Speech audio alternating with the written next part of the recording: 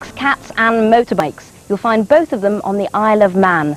But even though it's a tiny place, just 33 miles long by 13 wide, there's a lot more to it than pets and petrol. It's got its own particular brand of magic. Long-time resident Norman Wisdom shows us around. Don't laugh at me, 'cause I'm a fool. I know it's true, yes, I'm a fool. No one seems to care. Well, I do. I care about this beautiful theatre. This is the Gaiety Theatre on the Isle of Man, and you know, it's recently been refurbished. I came here in '78, did a summer season, about 14 weeks. I couldn't believe how glorious the island is. It's a beautiful place. And within a few months, I bought a house, and I've lived here ever since. I tell you what, if you haven't seen it, you're raving potty. I'm going to show you around. Come on. The four main towns on the island are the capital, Douglas, on the east coast, Ramsey on the north coast, the tiny city of Peel in the west, and the ancient capital, Castletown. That's in the south, with its lovely harbour and castle. There's so much to see, and one of the best ways to see it is on the Snaefell Mountain Railway. Mind you, they don't wait for anybody, especially me.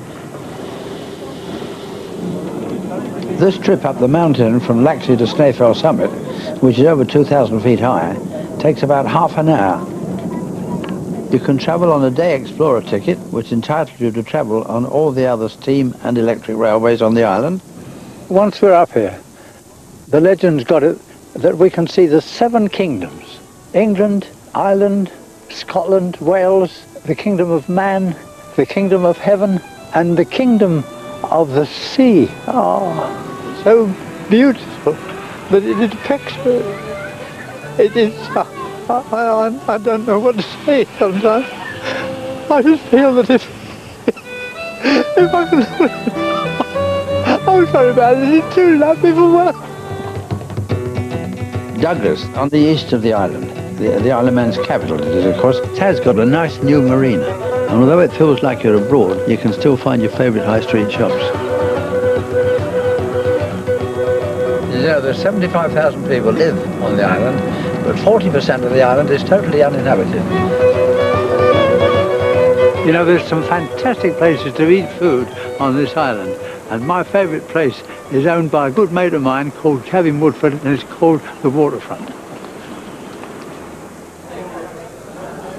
The Isle of Man has loads of pubs and restaurants with a variety of menus to suit all tastes, ranging from traditional eateries to trendy places like Blue and the Sefton.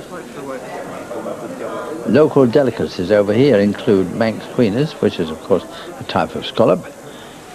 Now this is the Laxey wheel. Oh, it's obviously a wheel, you can see that by looking at it. It's 72 feet high, and you know, it's the biggest working water wheel in the world. And this wheel has been one of the busiest tourist attractions since it was built nearly 150 years ago. This is Port Erin on the southwest coast. It's a great family beach, as I found out. Yes, I like to come to Port Erin because the pace is so easy here. I'm beginning to fancy a swim myself.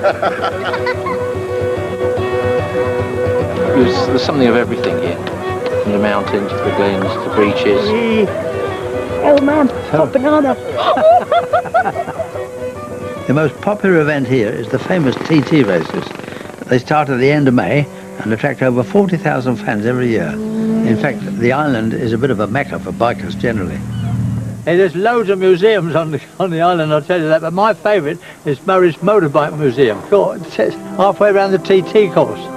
Do you know what? I love this place. It's only £3 to get in, and it's got over 140 bikes.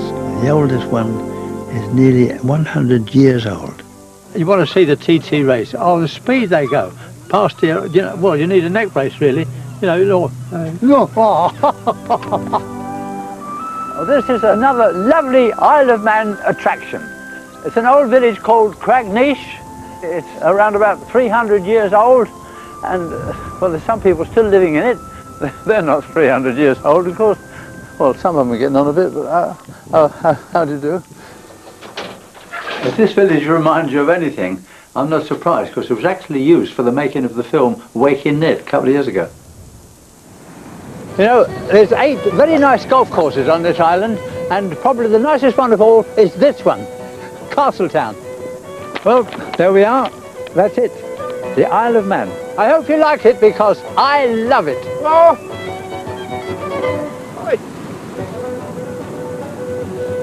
That's my fault.